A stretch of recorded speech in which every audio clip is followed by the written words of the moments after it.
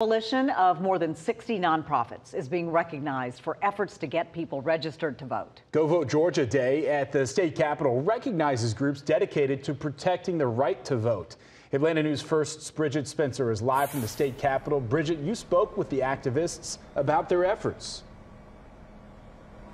Yeah, that's right. They were just posted here on the steps taking pictures just moments ago. They say they are very honored to be recognized here at the state capitol by the House and the Senate, but they do tell me there's still a lot of work left to do.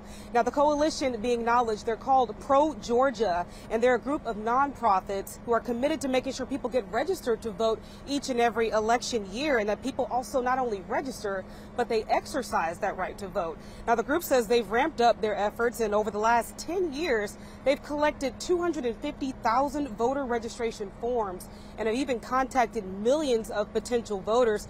But they tell us the work right now is really only just beginning. It shouldn't be difficult to vote. We shouldn't have to change the rules every year to vote. We shouldn't have to clear people off of the rolls if they haven't voted recently, right?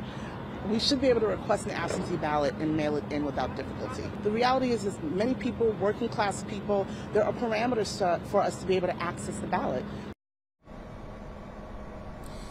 And they were recognized by the House and the Senate chambers in a presentation earlier this morning. They have a day planned full of presentations and more recognition, but their work is not done. They still have some traveling to do. They said starting in May, they're going to be hitting other parts of the state to try to get more people registered to vote.